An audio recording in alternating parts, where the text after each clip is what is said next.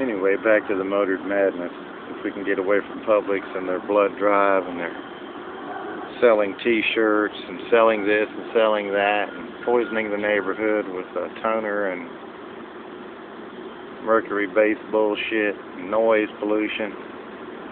Focus on something else here.